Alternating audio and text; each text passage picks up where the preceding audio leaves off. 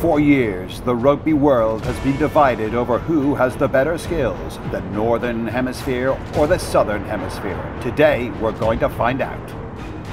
It's a parking time challenge, but it won't be easy. We've blocked out their windows, which means they must rely on the around view monitor to get into position. Hit one of the coaches and it's straight to the sin bin.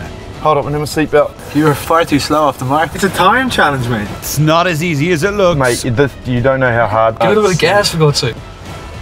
You're not allowed to look through the window, kid. Ah, lads. Hit the coaches. Well, if they see this, we'll see you on the bench. Bang. Pop.